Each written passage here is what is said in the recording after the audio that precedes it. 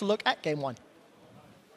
Thank you so much, guys. Well, a lot of talk about the composition and which composition OG ran. And honestly, when we looked at it in the beginning, we thought that OG was outdrafted. Yeah, this was an example of a game where H2K with a superior picks and bans phase, in our minds, just the execution was so poor. It completely undid the superior draft. And, you know, coming out of the bans phase where we had so much priority on AD carries, the first pick, Corki, everything looked great for H2K as we were going through the draft. They even managed to undo the potential Juggernaut composition, but a couple of the picks mixed in there kind of didn't sit too well with us at the desk.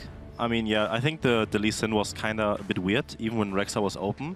And we know that Rexa is a pretty high priority jungler. I don't know why the Lee Sin is there, but other than that, I think H2K had like the perfect setup actually. When they first picked the Corki, they baited OG into picking Kog'Maw because that's what the normal answer is, Kog'Maw into Corki, and then they kind of countered that again with the Lulu Olaf, and I thought it was like a really clear and easy game for H2K because if Olaf gets onto the Kog'Maw with the Lulu ultimate, there's no way Kog'Maw can do anything.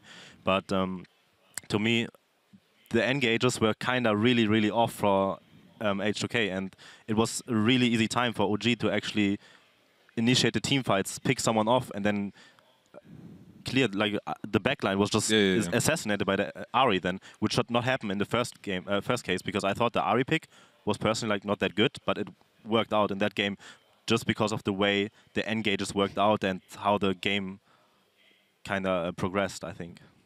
I think if we head back to the pick and ban, I would like to comment on what Origen did. I feel they had the possibility to completely destroy H2K in the draft simply by... the Kog'Maw is really good into Corki. This is considered a very good matchup for Kog'Maw because of the range disparity and the ult similarities. They kind of work the same way.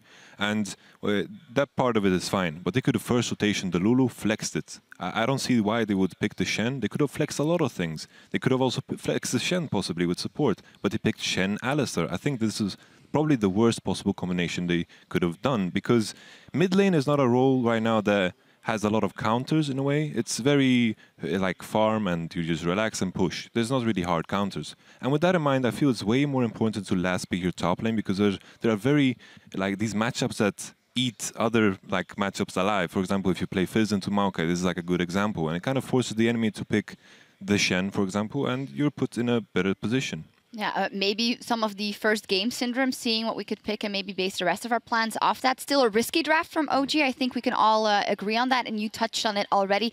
Some engages from the side of H2K were not very logical. Let's look at one of the replays where it actually starts off quite well for H2K when they counter OG jumping in the mid lane. So right here, it starts off with this, like when Ahri doesn't have ultimate, she's very weak. She only has to rely on her Q and her flash, and it's very easy to pick her off with the Nautilus. You can see Cassian coming in from the left side, he obviously wants to catch the Peke, tries to flash away, but it's not enough. And this starts off really well for H2K. This is a very good fight for them, but then all of a sudden Lulex does this. And all I'm thinking is, Betongyuke, get ready. Because it's actually, it was a game-winning play that turned disastrous. Potentially for H2K. Yeah. Yeah, it was a potential game-winning play, but you know, the play that eventually would really win the game came again from unfortunately from Lulex around the Baron pit. We've got a replay of that one as well, because this was it went from bad to worse for Lulex's attempted engage right now, and you know, this we were looking at it and we were thinking, what is he going for here? Because he doesn't have the support of his team. Odoamne is so far away in the river. They talked about it on the caster desk. He had no real options to kick there. And once that is gone, the offensive flashes come in from Origen. The casters broke it down. Crepo was talking about 4 offensive flashes used because they know they've won this fight already.